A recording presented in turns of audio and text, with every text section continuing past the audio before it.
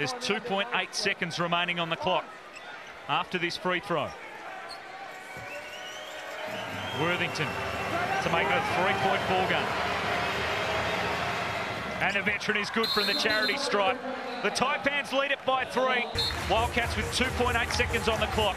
They need a 3 to tie it up. Into Johnson, the catch, the shoot. He's got a good look, and he's drained it. Jaron Johnson tied things up, and we are going potentially to overtime.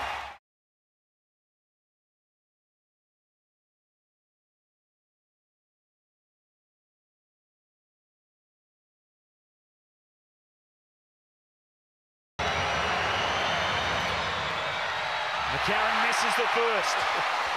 Gee, and didn't that look down pass? It just rolled in and out. This has remarkable similarities to back in round 1 here.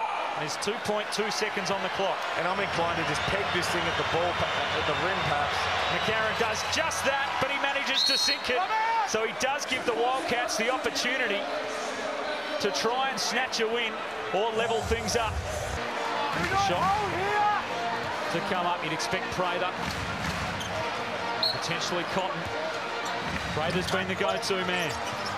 Cotton on the inbound, throws it up, he's fouled! Cotton is fouled and will go to the free throw line for 3 free throws and a chance to take the win in the jungle.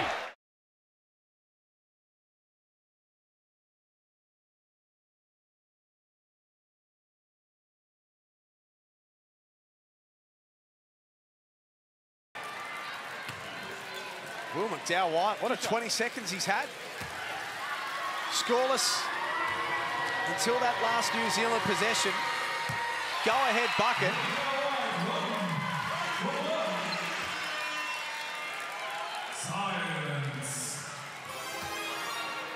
All this in just his 3rd game as a breaker.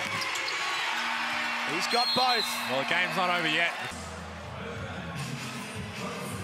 Steindl with the responsibility of the inbound to send it to overtime. Cotton's got free, jacks up the 3. Are you kidding me? Are you kidding me, Jack? There's only one. No, he's a freak.